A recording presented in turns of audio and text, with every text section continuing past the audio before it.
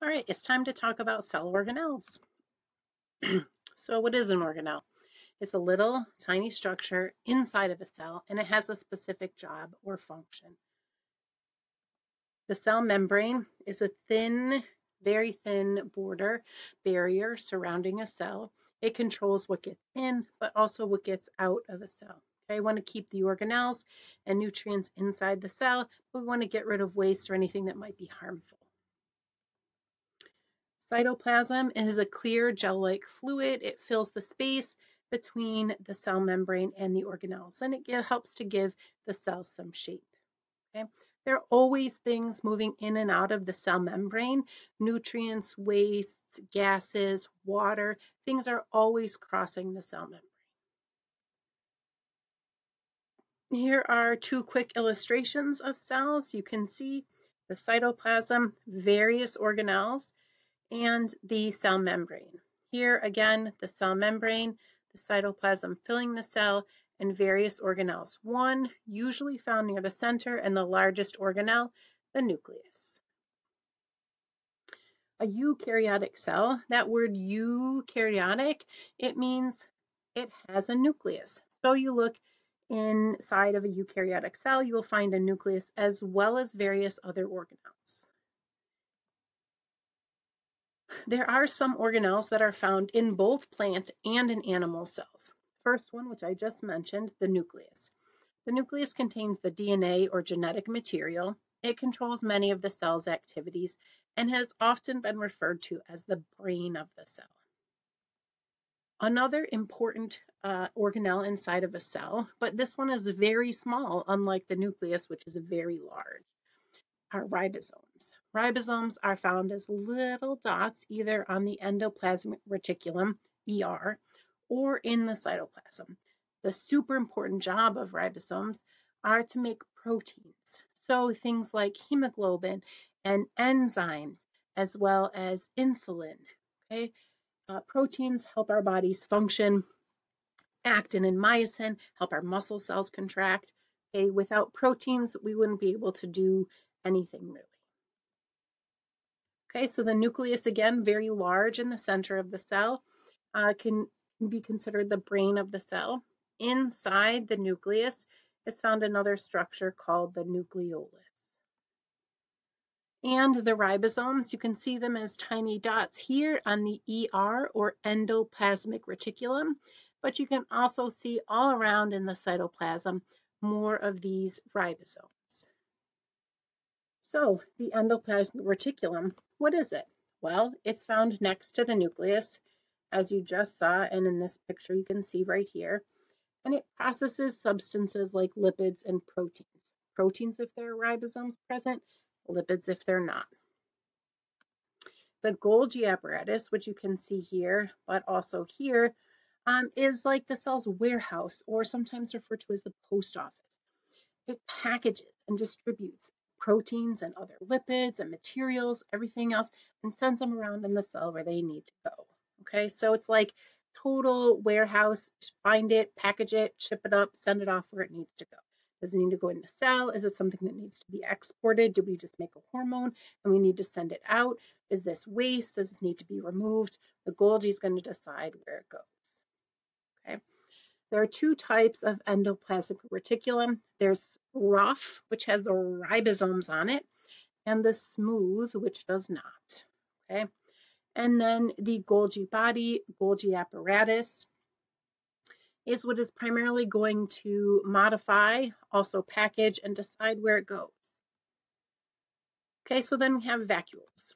Vacuoles are sac-like organelles of various sizes, and they store food, water, other materials for the cell. Sometimes they're storing waste until it can get out of the cell. And then mitochondria, or one mitochondria, is called a mitochondrion. Okay? And mitochondria convert energy from food to energy the cell can use. And that kind of energy the cell can use is called ATP. So for that reason, mitochondria are referred to as the powerhouse of the cell. They produce ATP, that energy the cell can actually use. All right, so we mentioned vacuole. The difference between animal cells and plant cells in terms of vacuole is a plant cell tends to have a very large vacuole to help push against that cell wall and keep the structure of the plant cell. Animal cells tend to have smaller, more numerous vacuoles. And again, the mitochondria, a bean-like structure, is considered the powerhouse of the cell for producing the energy or ATP. Okay, now the organelles that are found only in animal cells. One we're going to focus on in this lesson, and that's a lysosome. A lysosome is like a recycling center or a site of digestion. It breaks down large food particles, old cell parts, sometimes bacteria if it's in a white blood cell. And the important thing is that it doesn't just get rid of it. Once it breaks it down, it recycles and reuses all the things that the cell could make use of again. And this is important in terms of conserving energy and not being wasteful. A structure that is found only in a plant cell, one example is a cell wall. And that is a very rigid supporting layer around the outside of a plant cell. It's made of cellulose, and it really gives the plant cell structure and support in a way that animal cells do not have. Okay, a chloroplast. A chloroplast has the job of capturing energy from the sun and changing it into energy plants can use to make food, sugar, or glucose. So plants, they take the energy from the sun and convert it into chemical energy that's stored in the bonds of glucose. And that energy can be used when it's needed by plants or by animals. But we need the plants in chloroplasts to store that energy in terms of glucose. All right, so the cell wall, again, is outside the cell membrane in a plant cell and helps to support it. All cells are going to have the cell membrane, but only plant cells are going to have the cell wall. And then chloroplasts, here you can see the cell wall, then further in the cell membrane, then you see the cytoplasm. The chloroplasts are also what's going to give the plant cells their greenish color. So some review questions. What is the cell wall made of? Do you remember? Cellulose. Only in plant cells, remember? Do you know why cells need water and oxygen? Well, the water and oxygen help cells break down nutrients and get energy. Okay? What organ in the human body is the nucleus like? Remember? The brain. Why do plants have a cell wall? Do you remember? To protect and support the cell. It helps the cell keep its shape even when the amount of available water changes. What organelle do animal cells have that plant cells do not? Do you remember? Lysosomes. What two structures do plant cells have that animal cells do not? Do you remember? Cell wall and chloroplasts. Why is the nucleus called the control center for the brain? Why?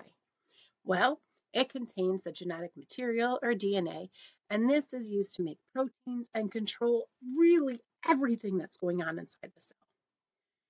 And what will happen to a plant cell if it doesn't get enough water? Well, the vacuoles and the cytoplasm will start to shrink as the cell is losing water. And if a plant doesn't get enough water for too long, it will start to wither, wilt, and eventually can die.